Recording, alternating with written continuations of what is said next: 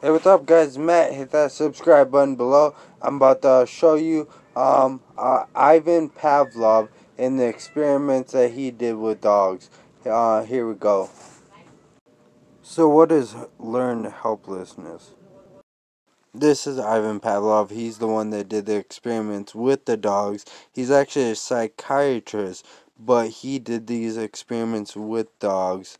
And these are the experiments. The first one was they were put into a container boxes, and one side was electricity, one side wasn't. The first dog was able to jump out and go to the safe side, jumped out fine. The second one was actually restrained where it was could not get out of the shock.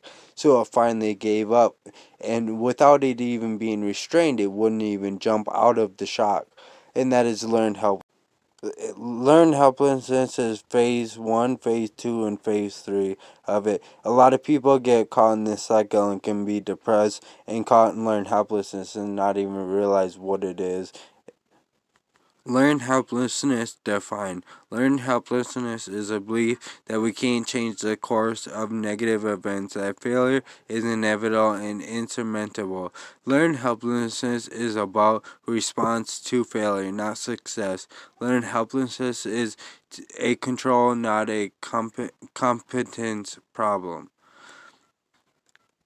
This was the control dog. He was able to jump out no problem into the no shock and not get shocked, and that was the control dog of the experiment.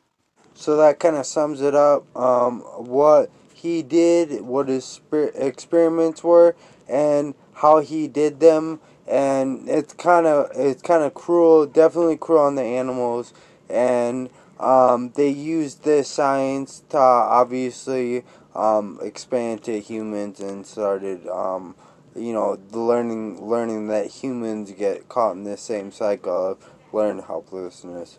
Hit that subscribe button below. I'm much appreciated. If you like the content, got more content coming. Appreciate the views.